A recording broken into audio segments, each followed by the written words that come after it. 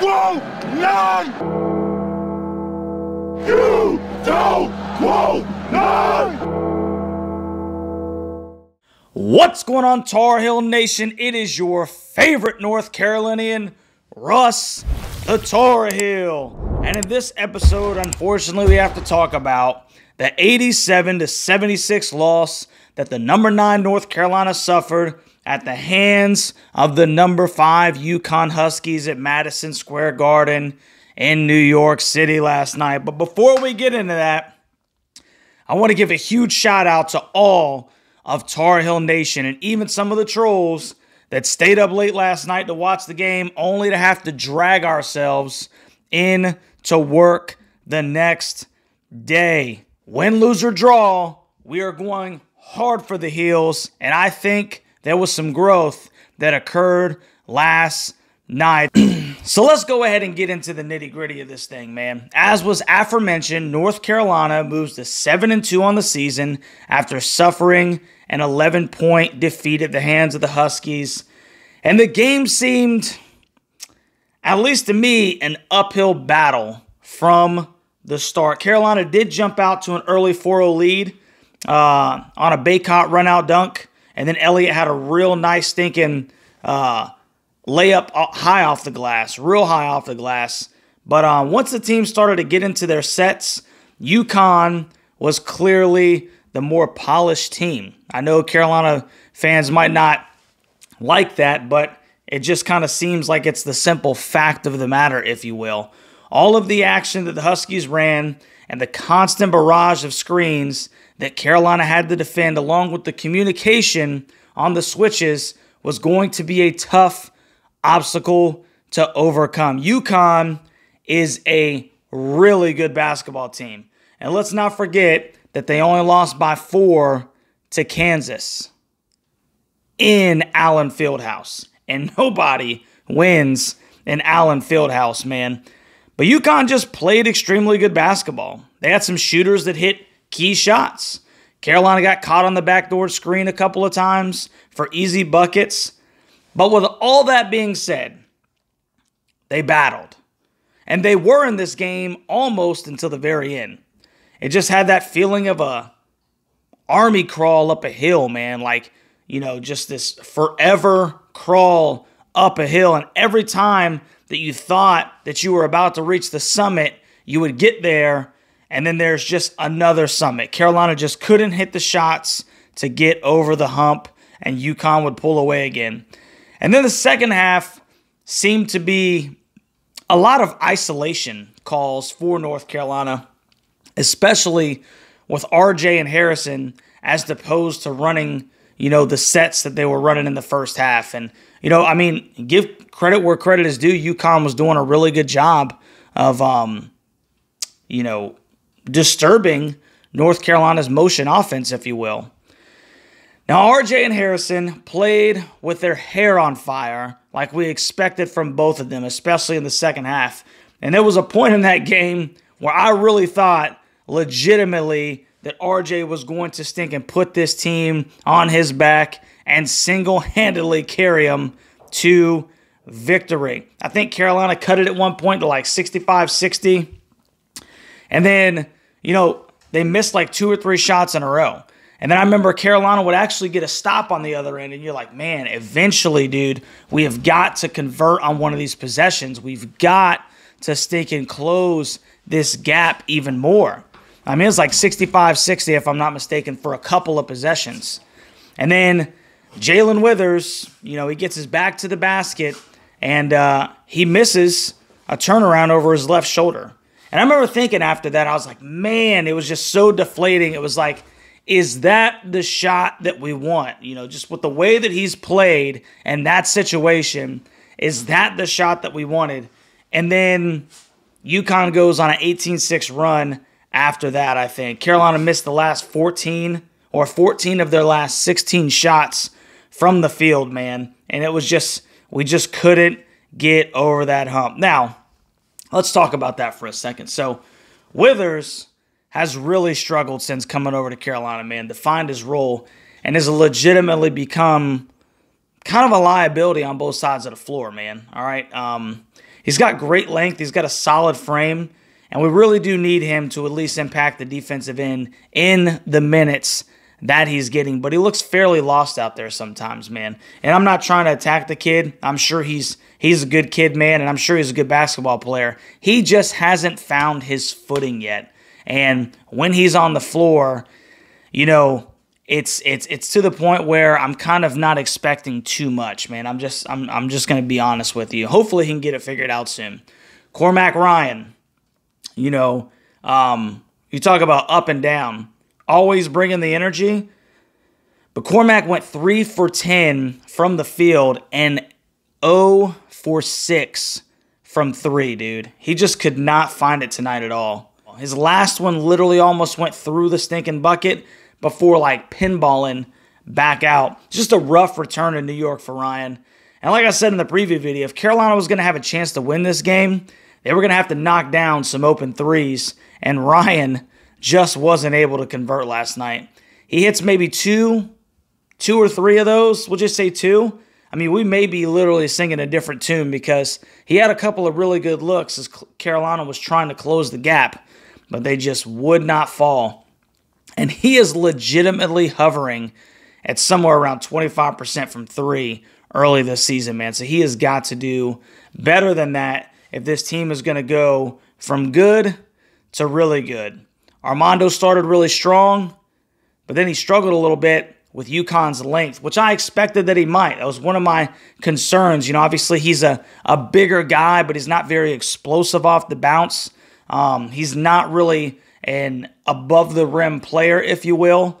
And, I mean, he just, anytime that he was one-on-one back to the basket and he was having to create his own offense, you know, you saw a couple of blocks. You saw the help side defense and the inability to, you know, hit the open guy on the outside a couple of times. And, you know, it wasn't his best performance. I'm not going to say that he played bad because I wouldn't say that. He had a double-double, 13 and 13. And, you know, we'll talk about it later. Somebody else has got a rebound aside from Armando Bacot.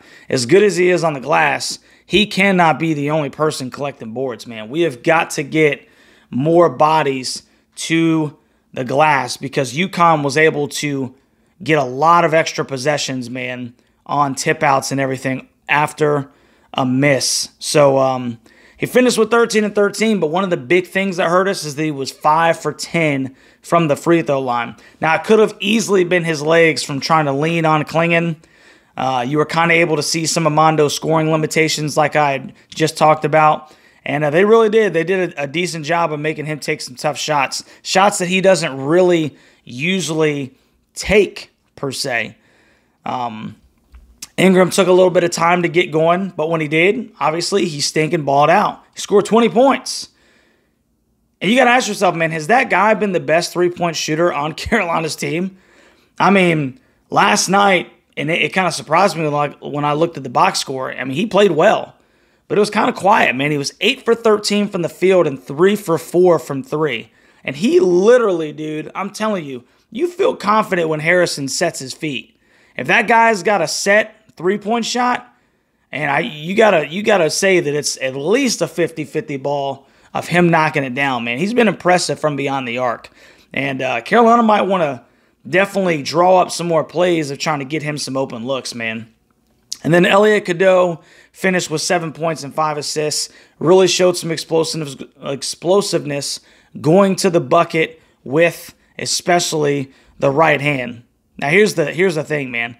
Carolina got 4 points from his bench, and they were out-rebounded 43-33. It was just one of those games where it felt like Carolina had to fight for everything they got. I mean, every bucket that Carolina scored, it felt like a relief almost. And the UConn would go down on the other end, and their motion offense and all the screen action and everything, I mean, they were so fluid.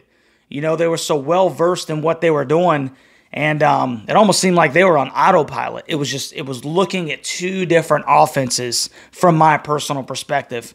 And you gotta really say, man, their motion offense was extremely impressive. It may be the best offense that Carolina plays all year. And then number 12, obviously, was giving off some J.J. Redick, John Shire, Greg Paulus vibes, a face that's punchable. But he was hard to guard, man. And he finished with 23. And then you had Caravan, who had a real quiet game, too. He kept popping open and banging some stinking threes, especially as of late. So that kid finished with 18 points himself. He went 8 for 17 from the field and only 2 for 9 from 3. But he also had 9 boards, man. Like I said, UConn really attacked the glass. And even on a bunch of their missed shots, they attacked the glass, man, and they gave themselves a couple of extra possessions. And, that may be the best team that Carolina plays all year outside of March, man. And look, they hung with them. They battled. Yeah, it was an 11-point defeat. Yes, the lead ballooned to 17 at one time. But Carolina was able to battle, man. And we're still young in this season. That's the perspective that I want Carolina fans to look at. We're kind of in uncharted territory, obviously. It's kind of hard for us to fathom, but we are literally attempting to get back to that old Carolina form. And it's kind of like maybe you could say where UConn is right now. We're trying to get back there, man. And I think that we have some good pieces to where we can make a really good stinking run, man. A really good stinking run. But it's still young in the season, and these guys are still working together. They're learning how to play basketball together, man. And that was a great learning opportunity right there. The defending national champions, neutral site, Madison Square Garden. Man, that's Elite Eight vibes right there. Final Four vibes, man. Packed house, great opportunity for Carolina to get some really good experience in said situations. And like we had talked about, man, R.J. Davis, what is that, 4 or 5 games in a row that he scored over 20 points? The guy, just off the ball, he has shown himself to be just an absolute, he's playing with his hair on fire, man. The guy is a stinking scorer. He just knows how to stink and score. And I think that sometimes, especially in the second half, Carolina would just kind of look at him and Harrison and be like, hey, do something. It's a lot of watching. And that's just how good they've been. And we can't do that. We can't just go to these ISO sets in the second half when we're down and just ask those guys to carry us. We've got to get more production from some of the other spots, man. Cormac has got to stink and hit some shots. And like I said, Carolina is that close. Carolina's that close because if Cormac hits some shots, talking about a different ball game, man. Especially in some key situations where maybe that gives Carolina a little lead. Maybe it puts a little pressure on UConn. So I'm just saying, with this loss, it's not the worst loss that you can have. There's a lot that you can glean from this game. And I want Carolina fans, Tar Heel Nation, to understand that. So Carolina finishes the game 44.4% from the field. UConn way too high, 51.5% from the field. Anytime somebody's shooting over 50%, bro, that's not good. Carolina was 35% from beyond the arc. UConn was 32.3. Like I said, at the end of the first half, they were it was like 12.7. So they really started banging some threes, knocking down some deep balls in the second half. Especially, it seemed like every time that Carolina would make a run, they'd hit a big three. And it would just it's like a dagger, And then the aforementioned out-rebounded 43-33. So we got to get some better play on the boards, man. Can't be letting these guys get second-chance opportunities like that. So, Carolina loses 87-76, man. And like I said, I thought that this was going to be a really, really tough game for North Carolina for a lot of different reasons, man. And, they played admirably, though. They were there. They battled. Uphill battle. And who knows, they may meet these guys again in March, and they've got that experience, and they know what to look for, etc., etc. So this goes into a crazy time right now. We're about to go 11 days without a basketball game. Carolina does not play again until December 16th against Kentucky, which is obviously a huge game in and of itself, man. So take this time, bro, to enjoy your families, enjoy the Christmas season, man. We'll be putting out a couple of things here and there. Your boy is about to finally go on vacation, man. I'm about to take 5 days with the family. We're going to get out of here, and we're going to have a good time, bro. I'm not going to think about work. I'm going to try not to think about anything else. We're just going to relax. We're going to relax. I'm going to do my best. Don't be surprised if I put something out in these next 5 days because I just can't help it. But anyway, tough loss, bro. Tough loss, but it's not the end of the world. It's a good learning experience, and it's the number 5 team in the nation, the defending national champions. So I can't stress that enough, Tar Heel Nation. Hey, just keep it all into perspective, man. They played a really good basketball team, and sometimes you got to give credit where credit is due. And right now, UConn is more polished than North Carolina is. It is what it is. So, let's just face the facts. Let's face reality. But let's also understand that UConn, and I'll finish with this. UConn, they've they're playing really good. So I mean this is no slight at all.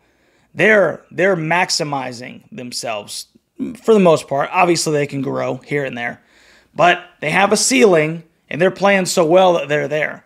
Carolina is not at their ceiling yet. Carolina still has room to grow. And that's what we're going to be watching, that growth as this season progresses, especially, Kentucky, Oklahoma, a couple of more non-con games, and then we get into huge, just pivotal ACC play, which is going to be really exciting this year. We're going to watch this team grow, and we're going to see if Carolina can get to their ceiling before March. But 87-76, not going to lose any sleep over it, man. I think they battled, and I think that there's a lot that they learned, and there's a lot that we can be proud of, with the past couple of seasons that we've had where Carolina would get down and they wouldn't fight. I'm proud of the boys' fight, man. So let me know what you think about this game down in the comment section, Tar Heel Nation. UConn Husky fans, man, let me know what you think about this game. Was Carolina, did they blow some opportunities to actually get a huge win? Or do you think maybe they just ran into a more polished team at this junction of the season? I don't know, man. Let me know what you think. If you haven't already, like, share, subscribe to the channel, and think about becoming a member of the Huddle Hooligans. Just a couple dollars a month, man. It's your way of just kind of showing a little bit extra support for the channel, and you have no idea how much I appreciate it and how much I appreciate the Huddle Hooligans. Big shout out to Carlton Van Hoy, Scott Chef, Preston from Greensboro, Lack Ragem, Coconuts and Grits, Elijah, and my man Dennis. Man, I appreciate you guys so much for your contribution, man. You have no idea how much it helps, man. I love you, Tar Heel Nation, and we will catch you on the next one, baby.